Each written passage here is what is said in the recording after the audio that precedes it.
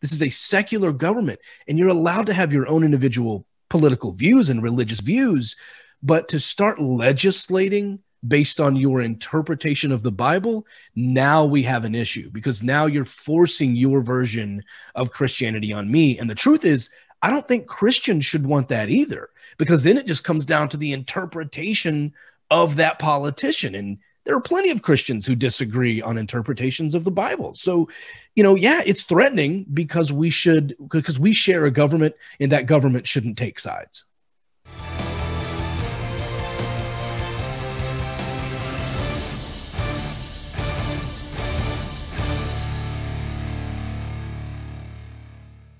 Hey, thanks for watching my video. Don't forget to subscribe or watch one of these videos.